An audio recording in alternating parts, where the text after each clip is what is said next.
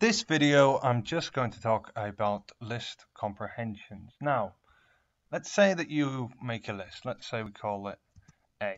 And A is equal to 1, 4, 9, and 6, right? That's cool. Okay, so what? Well, let's say that we want to make another list from this list that has every single value in this list except doubled, so that we get a list with the values 2, 8, 18, and 12, right? Well, you'd say to me, well, that's not a problem at all. I can just make an empty list. We can make a for loop, and we'll say for n in A, so for number in A, just I don't know, just append to C. We're going to put that as B. I don't know why I put it as C, to be honest. We're going to say C. We're going to say B dot append n, and then after this for loop, we are going to print out B. Sorry, we're going to append n times by 2, not n as it is. That was a mistake there. And we should get this list returned to us, or B should contain double of all these numbers in the exact order that it appears in, right? Okay, so we got that. 2, 8, 18, 12. That's great, that's worked. But we could probably do this in, just one line. In fact, we can do this in one line, okay? We can do this via comprehension. It's kind of similar to doing everything in one line with a lambda function, but it's not lambda, okay? So we're going to say C is an array, a list specifically, and we're going to say it's going to be x times 2 for x in A. So we're going to say that each value times 2 is going to be inside of this. So every x within A times by 2 is going to be in C. So every item in A times by 2 is going to be in C. If we print C, we should essentially get this same list here, right? A replication of that. Which shows that essentially you can use this set comprehension to do things that you could do otherwise, yeah? You could do with a for loop, right?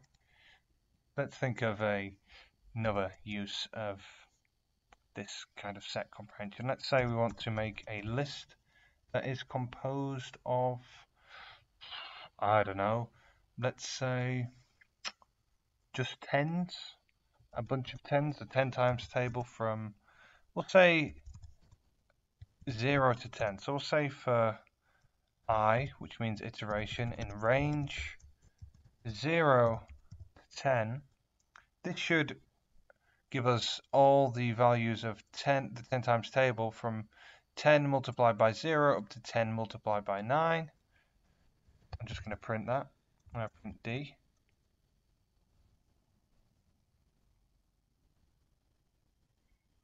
Oh, that has to be I as well, sorry.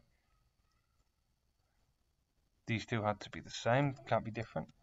And there we go, we got 0, 10, 20, 30, 40, 50, 60, 70, 80, 90. So you can see with this set comprehension we can do some useful stuff, right? Some more stuff we can do, or just one more thing we can do before I finish off. We can actually have the squared version of something. You know, there's actually a shorthand way to do x squared, and it's just x double multiplication 2, and this will give you x squared, whatever number squared.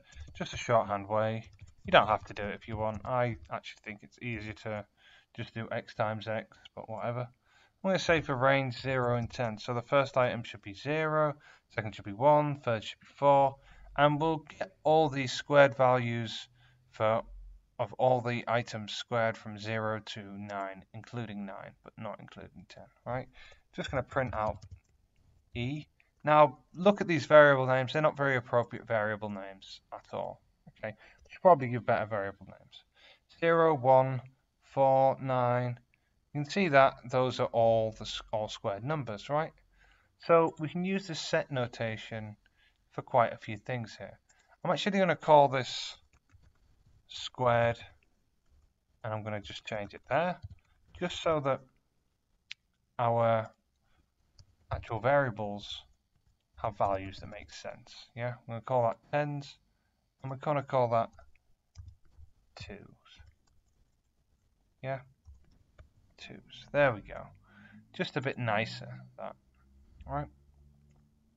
Just a bit nicer. Yeah. Now, how have I made these set notations? All I've done is I've just put whatever algorithm I want to put in inside of these square brackets. And this will generate numbers inside of these square brackets, inside of these lists, based on the algorithm. So, like I said, it's basically a lambda, except I don't have to declare, a lambda function. I do have to use for in range, right? So I either have to use for in range to specify that I want to make X amount of items within the range with whatever value specified here, or it has to be within another array. I can't just make set notation based on crazy things. Although I probably could do it with filters and such, but this is just the basic set notation. Anyway, that's pretty much it. That's all set notation is. You just put your algorithm inside of this and put it over an iterator or an iterable, whether that be, like I said, an array or a range, and it should do your algorithm for you and make your arrays. Thanks for watching and hope you enjoy.